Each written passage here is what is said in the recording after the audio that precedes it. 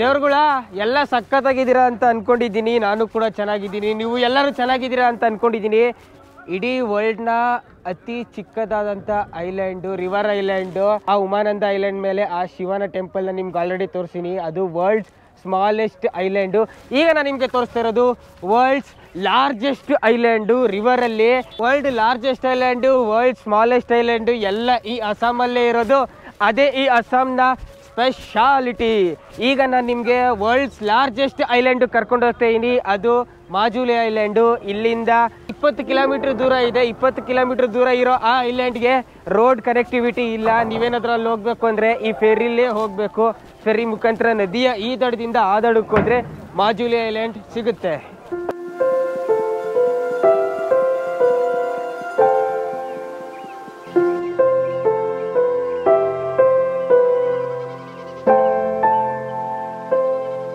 ಗಾಡಿಗಳೆಲ್ಲ ಅಲ್ಲಿದೆ, ಕಾರ್ಗಳು ಇಲ್ಲಿದೆ, ಪ್ಯಾಸೆಂಜರ್ ಒಳಗಡೆ ಕೂತಿದ್ದಾರೆ. ಫೆರಿ ಒಳಗಡೆ ಪ್ಯಾಸೆಂಜರ್ ಸೀಟ್ ಹೆಂಗಿದೆ ತೋರಿಸ್ತೀನಿ ಈಗ ನೋಡಿ. ಓಹೋ, ಜನ ಸಾಗರ ಇಲ್ಲಂತೂ.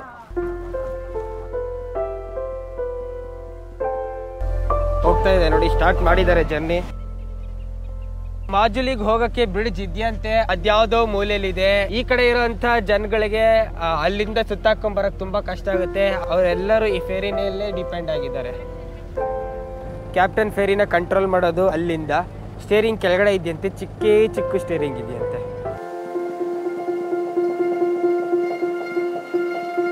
ಟೈಮ್ ಇನ್ನೇನು ಹತ್ರ 3 ಗಂಟೆ ಆಗಿದೆ. 3 ಗಂಟೆ ಆದರೆ ಒಳ್ಳೆ ಸಂಜೆ ಇಲ್ಲಿ 4 ಗಂಟೆನೋ 5 ಗಂಟೆನೋ ಆದಂಗೆ ಅನ್ನಿಸ್ತಾ ಇದೆ. ಆದರೆ 5 ಗಂಟೆಗಂತೂ ಫುಲ್ ಕತ್ಲೆ, ಸನ್ಸೆಟ್ಟೇ ಆಗೋಗ್ಬಿಟ್ಟಿರುತ್ತೆ ನೋಡಿ. ಅಲ್ಲಿ ಸನ್ಸೆಟ್ ಆಗೋವಂಥ ಎಲ್ಲ ಲಕ್ಷಣಗಳು ಕಾಣ್ತಾ ಇದೆ. ಅಲ್ಲಿ ಒಂದು ದಡ ಅಲ್ಲಿದ್ರೆ ಇನ್ನೊಂದು ದಡ ಇಲ್ಲಿದೆ. ಇಲ್ಲಿಂದ ಅಲ್ಲಿಗೆ ಎಷ್ಟು ಅಗಲ ಇದೆ ನೋಡಿ. ನೀವು ಇಮ್ಯಾಜಿನ್ ಮಾಡ್ಕೊಳ್ಳಿ ಈ ನದಿ ಇನ್ನು ಎಷ್ಟು ದೊಡ್ಡದು ಅಂತ. 108 ಆಂಬ್ಯುಲೆನ್ಸ್ ಇದೆ ನೋಡಿ ಅಲ್ಲಿ. ಮಾಜುಲಿಲಿ ಯಾರಿಗಾದ್ರೂ ಎಮರ್ಜೆನ್ಸಿ ಆಗೋದ್ರೆ ದಡ ಸಾಗಿಸ್ಬೇಕಾದ್ರೆ ಫೇರಿ ಬರಕ್ ಲೇಟ್ ಆಗುತ್ತಲ್ಲ, ಅದಕ್ಕೆ 108 ಆಂಬ್ಯುಲೆನ್ಸ್ ಇಳಿಸ್ಬಿಟ್ಟಿದ್ದಾರೆ. ಈ ಮಾಜುಲಿ ಐಲ್ಯಾಂಡ್ ಮೇಲೆ 550 ಕಿಲೋಮೀಟರ್ ಅಷ್ಟು ಉದ್ದಗ್ಲ ಇದ್ರೂ ಕೂಡ, ಆದ್ರೆ ಎಲ್ಲ ಅಷ್ಟು 550 ಕಿಲೋಮೀಟರ್ ಜಾಗದಲ್ಲಿ ಜನರು ಬದುಕಕ್ಕಾಗಲ್ಲ. ಜನರು ಬದುಕ್ತಾ ಇರೋದು ಬರೀ 300 ಚಿಲ್ಲರೆ ಕಿಲೋಮೀಟರ್ ಅಲ್ಲಿ. ಯಾಕಂತಂದ್ರೆ ಕೆಲವು ಜಾಗಗಳು ಆಲ್ರೆಡಿ ನೀರು ಮತ್ತೆ ಮಣ್ಣಿನ ಮಿಶ್ರಿತದಿಂದ ಕೆಸರಾಗಿ ತುಂಬ್ಕೊಂಡ್ಬಿಟ್ಟಿದೆ. ಆ ಜಾಗಗಳಲ್ಲೆಲ್ಲ ಜನರು ಬದುಕಕ್ಕಾಗಲ್ಲ. ಮತ್ತೆ ಈ ತರ ಕೆರೆಗಳು ಪ್ರತಿ ಮನೆ ಎದುರುಗಡೆನೂ ಈ ತರ ಕೆರೆಗಳನ್ನ ನೀವು ನೋಡ್ಬೋದು. ಮಣ್ಣಿಗೆ ಸ್ವಲ್ಪ ಸ್ಕೇರ್ಸಿಟಿ ಇದೆಯಲ್ಲ, ಫೌಂಡೇಶನ್ಗೆ ಸಿಕ್ಕಾಪಟ್ಟೆ ಮಣ್ಣು ಬೇಕಾಗುತ್ತೆ. ಆ ಮಣ್ಣು ಎಲ್ಲಿಂದ ತಗೋತಾರೆ ಅಂದರೆ ಅವ್ರ ಮನೆ ಎದುರುಗಡೆನೆ ಸ್ವಲ್ಪ ಜಾಗ ಬಿಟ್ಬಿಟ್ಟು ಅಲ್ಲಿಂದನೇ ಮಣ್ಣನ್ನ ಕೆರ್ಕೊಂಡು ಫೌಂಡೇಶನ್ಗೆ ಹಾಕ್ಕೊಂಡು ಅದ್ರ ಮೇಲೆ ಮನೆನ ಕಟ್ಬಿಡ್ತಾರೆ. ಅದು ಕಾಲೇನ ಕ್ರಮಣ ಅಕ್ಕಪಕ್ಕ ಮನೆಯವರು ಸ್ವಲ್ಪ ಮಣ್ಣನ್ನು ತಗೊಂಡು ಅಲ್ಲಿ ಈ ಥರ ಕೆರೆಗಳು ಎಲ್ಲ ಕಡೆನೂ ಆಗ್ಬಿಟ್ಟಿರುತ್ತೆ. ಇದಂತೂ ಸರ್ವೇ ಸಾಮಾನ್ಯ. ಇದು पकाएगा, किसको पकाएगा? सुड़ेगा मड़के को? अच्छा इसमें अच्छा, ಈ ಮರಗಳನ್ನೆಲ್ಲ ತಗೊಂಡೋಗಿ ಮಡಕೆ ಸುಡ್ತಾರೆ. ದೇವ್ರುಗಳ ನಾನೀಗ ಎಲ್ಲಿದ್ದೀನಿ ಅಂತಂದರೆ ಸಾಲ್ಮೋರ ಅಂತ ಅನ್ನೋ ಒಂದು ಹಳ್ಳಿಲಿದ್ದೀನಿ. ಮಾಜುಲಿಲಿ ಸಾಲ್ಮೋರ ಮೊಟ್ಟ ಮೊದಲನೇ ಗ್ರಾಮ ಈ ಐಲ್ಯಾಂಡಲ್ಲಿ. ಈ ಗ್ರಾಮದ ವಿಶೇಷತೆ ಏನು ಅಂತಂದರೆ ಇಲ್ಲಿರುವಂಥ 1200 ಕುಟುಂಬಗಳು ಎಲ್ಲರೂ ಮಣ್ಣಿನ ಮಡಕೆ ಮಾಡಿ ಅವರ ಜೀವನವನ್ನು ಸಾಗಿಸ್ತಾರೆ. ಹರಿತಾ ಇದ್ದಾನಲ್ಲ ಅವನೇನು ಸಾಮಾನ್ಯ ಅನ್ಕೊಂಬೇಡಿ. ಇವನು ಈ ಐಲ್ಯಾಂಡ್ನ ಅರ್ಧ ಭಾಗದಷ್ಟು ತಿಂದಾಕ್ಬಿಟ್ಟಿದ್ದಾನೆ. ಯಾರವನು? ಅವನೇ ಬ್ರಹ್ಮಪುತ್ರ. ಈ ಬ್ರಹ್ಮಪುತ್ರನ ತಂದೆ ಯಾರು? ಬ್ರಹ್ಮಪುತ್ರನ ತಂದೆ ಬ್ರಹ್ಮನ ಮಗ ಈ ಬ್ರಹ್ಮಪುತ್ರ. ಅಮೆಝಾನ್ ನದಿ ಬಿಟ್ರೆ ನೆಕ್ಸ್ಟ್ ಇವನೇ ಸೆಕೆಂಡ್ ಬರೋದು. ಅಷ್ಟು ಅಗಲವಾಗಿದ್ದಾನೆ, ಅಷ್ಟು ಫೋರ್ಸ್ಫುಲ್ ಆಗಿ ಹರಿತಾ ಇದ್ದಾನೆ. ನದಿಯಿಂದ ಮಣ್ಣು ತಗೊಂಬಂದು ಇಲ್ಲಿ ಸ್ಟಾಕ್ ಮಾಡಿ ಇಟ್ಕೊಂಡ್ಬಿಡ್ತಾರೆ ಬಂಡಿಲಿ. ಈ ಮಣ್ಣು ಎಷ್ಟು ಬೇಕೋ ಅಷ್ಟು ವರ್ಷ ಪೂರ್ತಿ ಮಣ್ಣನ್ನ ಇಲ್ಲಿ ಸ್ಟಾಕ್ ಮಾಡ್ಕೊಂಡ್ಬಿಟ್ಟಿರ್ತಾರೆ. ಈ ಬಟ್ಟೆ ಅಂತೂ ಫುಲ್ಲು ತಿಕ್ ಬಟ್ಟೆ. ಇದು ಎಷ್ಟೇ ಬಿಸಿಲು ಬಂದರೂ ಈ ಒಳಗಡೆ ಇರೋಂಥ ಮಣ್ಣಲ್ಲಿರೋಂಥ ಮಾಯಿಶ್ಚರ್ನ ಇದು ಬಿಟ್ಕೊಡಲ್ಲ. ಇಲ್ಲಿಂದ ಅಷ್ಟಷ್ಟು ಮಣ್ಣನ್ನ ತಗೊಂಡೋಗಿ ಇಲ್ಲಿ ಇಟ್ಕೊಂಡಿದ್ದಾರೆ ನೋಡಿ. ಈಗ ಈ ಮಣ್ಣಲ್ಲಿ ಮಡಕೆ ಹೆಂಗೆ ಮಾಡ್ತಾರೆ ನೋಡೋಣ. ಫುಲ್ಲು ತುಳ್ದು ಅದ ಮಾಡಿದ್ದಾರೆ ಇದನ್ನ.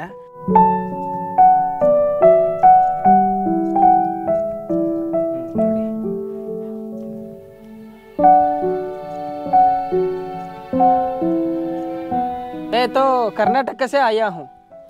कर्नाटक.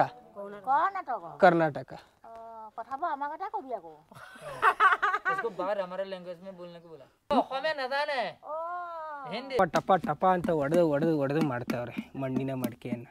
ಮಣ್ಣು ತಗೊಂಬಂದು ಅದನ್ನ ಹದ ಮಾಡಿ ಅದಾದ್ಮೇಲೆ 1 ಗಂಟೆ ಈ ತರ ಅದ್ರ ಮೇಲೆ ವರ್ಕ್ ಮಾಡಿ ಈ ಮಡಿಕೆನ ಅಲ್ಲಿ ಸಾಮೂಹಿಕವಾಗಿ ತಗೊಂಡೋಗಿ ಹೊತ್ಕೊಂಡೋಗಿ ಸುಟ್ಟು ಅದು ಒಡೆದೇ ಇದ್ರೆ ಸೀದಾ ಹೋಗಿ ಮಾರ್ಕೆಟ್ಗೆ ತಲುಪಿದ್ರೆ ಅವಾಗ ಒಂದು ಮಡಿಕೆಗೆ 15 ರೂಪಾಯಿ ಸಿಗುತ್ತೆ.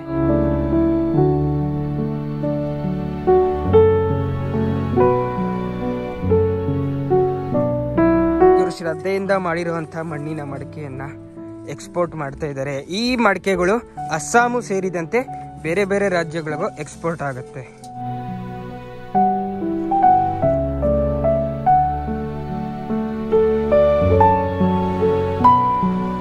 ಒಳಗಡೆ ಇಟ್ಕೆ ಫ್ಯಾಕ್ಟ್ರಿಲಿ ಬೆಂಕಿ ಹಾಕಿರ್ತಾರಲ್ಲ ಹಂಗೆ ಹಾಕೊಂಡು ಕೊತ್ತ ಅಂತ ಬೆಂಕಿ ಉರಿಸ್ತಾ ಇರ್ತಾರೆ ಅನ್ಕೊಂಡಿದ್ದೆ.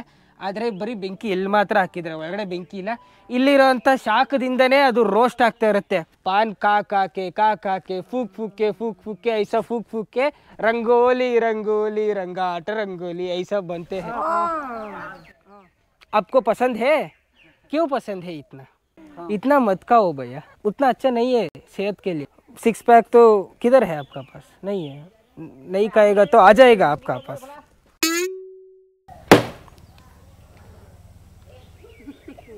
ಟ್ರೈಬಲ್ ಪೀಪಲ್ಗಳು ಎಲ್ಲೆಲ್ಲಿ ಇರ್ತಾರೋ ಅಲ್ಲೆಲ್ಲ ತುಂಬಾನೇ ಕಡು ಬಡತನ ಇರುತ್ತೆ. ಅವ್ರ ಹತ್ರ ಯಾವುದೇ ಬೇರೆ ಬಟ್ಟೆಗಳನ್ನ ತಗೊಳ್ಳೋಕ್ಕೆ ತುಂಬಾನೇ ಕಷ್ಟ ಆಗುತ್ತೆ. ಆದರೆ ಅವ್ರು ಹಾಕೊಳ್ಳೋ ಅಂಥ ಪ್ರತಿಯೊಂದು ಬಟ್ಟೆ, ಅವ್ರು ಯೂಸ್ ಮಾಡೋ ಅಂಥ ಪ್ರತಿಯೊಂದು ವಸ್ತು ಎಲ್ಲ ಅವರೇ ತಯಾರಿಸ್ಕೋತಾರೆ.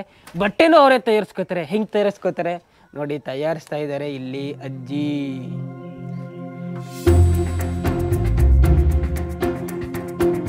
ಥ್ರೆಡ್ ಅಂಗಡಿಯಿಂದ ತರಲ್ವಾ ಯಪ್ಪ, ಹೆಂಗ್ ಮಾಡ್ಕೋತಾರ ಗುರು ಥ್ರೆಡ್ ಇವರು. ಗಾಂಧೀಜಿಯ ಚರಕ ನೋಡ್ಗುರು ಇಲ್ಲಿದೆ. ಏನೇನು ಎಕ್ವಿಪ್ಮೆಂಟ್ಸ್ ಇಟ್ಕೊಂಡಿದ್ದಾರೆ ಅಜ್ಜಿ, ಎಲ್ಲ ಇವರೇ ತಯಾರಿಸ್ಕೋತಾರೆ. ವಾ,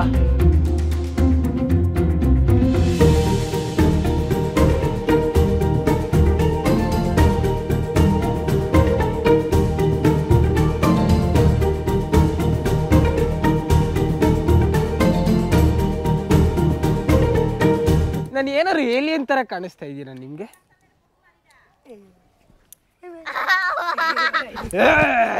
ಮುಂಚೆ ಎಲ್ಲ ಸ್ಕೂಲ್ಗೆ ಹೋಗ್ತಾ ಇರ್ಲಿಲ್ಲ, ಸ್ಕೂಲೇ ಇರಲಿಲ್ಲ ಈ ಹಳ್ಳಿಗಳಲ್ಲಿ.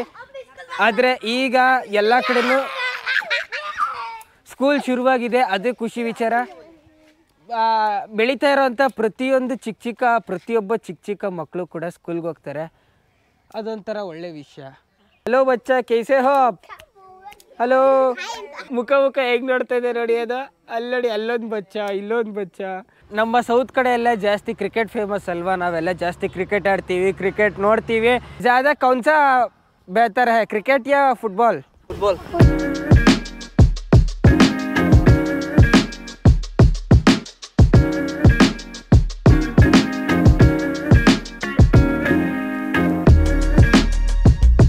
ಇಲ್ಲಿಗೆ ದಡ ಇದೆ, ಆದರೆ ಮುಂಚೆ ದಡ ಇದ್ದಿದ್ದು ಎಲ್ಲಿ, ಅಲ್ಲಿ ಕಾಣ್ತೇವೆ ನೋಡಿ, ಅಲ್ಲಿವರೆಗೂ ದಡ ಇತ್ತು. ನದಿ ನೀರು ಹಾಗೆ ಬರ್ತಾ ಇಲ್ಲಿಗೆ ಬಂತು. ಇನ್ನು ಇವ್ರು ಹೇಳ್ತಾ ಇರೋ ಪ್ರಕಾರ, ಈ ಗ್ರಾಮಸ್ಥರು ಹೇಳ್ತಾ ಇರೋ ಪ್ರಕಾರ, ಇನ್ನು 2 ತಿಂಗಳಲ್ಲಿ ಆ ನೀರಿದೆ ನೋಡಿ, ಆ ನೀರು ಫುಲ್ಲು ಅಲ್ಲಿವರೆಗೂ ಹೋಗ್ಬಿಟ್ಟು ದಡ ಅಲ್ಲಿಗೆಲ್ಲಿಗೋ ನಿಂತ್ಕೊಳ್ಳುತ್ತಂತೆ. ಮಣ್ಣು ಅಲ್ಲಿಂದ ಇಲ್ಲಿವರೆಗೂ ಕುಸಿತಾ ಹೋಗ್ತಾ ಜನಗಳು ಹಿಂದಿಂದೆ ಹಂಗೆ ಹೋಗ್ತಾ ಇರ್ತಾರಂತೆ, ಓಡ್ತಾ ಇರ್ತಾರಂತೆ. ಮಣ್ಣು ಹಂಗೆ ಕುಸಿತಾನೆ ಇರುತ್ತೆ, ಜನಗಳು ಹಿಂದೆ ಓಡ್ತಾ ಇರ್ತಾರೆ. ಮಣ್ಣು ಹಂಗೆ ಕುಸಿತಾ ಇರುತ್ತೆ, ಜನಗಳು ಹಿಂದೆ ಓಡ್ತಾ ಇರ್ತಾರೆ. ಇನ್ನು ಎಷ್ಟು ಹಿಂದೆ ಓಡ್ತಾರೆ ನಂಗಂತೂ ಗೊತ್ತಿಲ್ಲ. ಗೌರ್ಮೆಂಟ್ ಅಂತೂ ಯಾವುದೇ ಪರ್ಮನೆಂಟ್ ಸೊಲ್ಯೂಷನ್ ಮಾಡಲೇ ಇಲ್ಲ. ಬರೀ ಸುಮ್ಮನೆ ನಾವು ಕೆಲಸ ಮಾಡಿದ್ದೀವಿ ಅಂತ ತೋರಿಸ್ಕೊಳ್ಳೋಕ್ಕೆ ಅಲ್ಲ. ಈ ದಡ ಅಲ್ಲಿವರೆಗೂ ಇತ್ತು ನೋಡಿ, ಅವಾಗ ಸುಮ್ಮನೆ ಪಿಲ್ಲರ್ನ ಚುಚ್ಚಿ ಹೋಗ್ಬಿಟ್ಟಿದ್ರು. ಆದರೆ ಸರ್ಕಾರ ಹೆಸರಿಗೆ ಹಾಕಿರೋಂಥ ಪಿಲ್ಲರ್ಗಳೆಲ್ಲ ನೀರಲ್ಲಿ ಹೋಮ ಮಾಡ್ದಂಗೆ ಆಗೋಗಿದೆ. ನೋಡುಗರು, ಇಲ್ಲಿರೋಂಥ ಮನೆ ಬೀಳಿಸ್ತಾ ಇದ್ದಾರೆ ಕೆಳಗಡೆ. ಯಾಕಂದರೆ ನೋಡಿ, ಅಲ್ಲೇ ದಡ ಇದೆ. ಇನ್ನೊಂದು 2 ತಿಂಗಳಲ್ಲಿ ದಡ ಇಲ್ಲಿವರೆಗೂ ಆಗ್ಬಿಡುತ್ತೆ ಅಂತೆ. ದಡ ಇಲ್ಲಿವರೆಗೂ ಆದರೆ ಇಲ್ಲಿ ಯಾರಾದರೂ ಮಕ್ಕಳು ಮರಿನ ಇಟ್ಕೊಂಡು ಇಲ್ಲಿ ಬದುಕೋಕ್ಕಾಗುತ್ತಾ? ಅದಕ್ಕೆ ಮನೆ ಎಲ್ಲ ಹೊಡಿತಾ ಇದ್ದಾರೆ ನೋಡಿ ಇವರು. ಈಗೀಗ ಸ್ಟಾರ್ಟ್ ಮಾಡಿದ್ದಾರೆ ಇವರು ಮನೆ ಕಿತ್ತಾಕಕ್ಕೆ. 15 ದಿವಸ ಮನೆ ಕಿತ್ತಾಕಕ್ಕೆ, ಇನ್ನು 15 ದಿವಸ ಅಲ್ಲೋಗಿ ಫಿಟ್ ಮಾಡ್ಕೊಳ್ಳೋಕ್ಕೆ. ಅಷ್ಟು ವರ್ಷ ಬಾಳಿ ಬದುಕದಂಥ ಮನೆ ಇನ್ನೇನು ಅಳಿವಿನ ಅಂಚಿಗೆ ಬಂದ್ಬಿಟ್ಟಿದೆ. ಅದನ್ನ ಕಿತ್ಬಿಟ್ಟು ಬೇರೆ ಕಡೆ ಬೇರೆ ಮನೆ ಕಟ್ಕೋಬೇಕು ಅಂದರೆ ಇವ್ರಿಗೆ ಎಷ್ಟು ಮನ್ಸಿಗೆ ಭಾರ ಆಗಿರಲ್ಲ. ಅದನ್ನ ಥಿಂಕ್ ಮಾಡಿ ನೀವು ಒಂದ್ಸಲ. ಮತ್ತು ಇವ್ರು ಮಾಡಿರೋವಂಥ ಮಣ್ಣಿನ ಮಡಿಕೆ ನೋಡಿ, ಮೋಸ್ಟ್ಲಿ ನೆನ್ನೆ ಮಾಡಿರೋವಂಥ ಮಣ್ಣಿನ ಮಡಿಕೆ ಅನ್ಸುತ್ತೆ.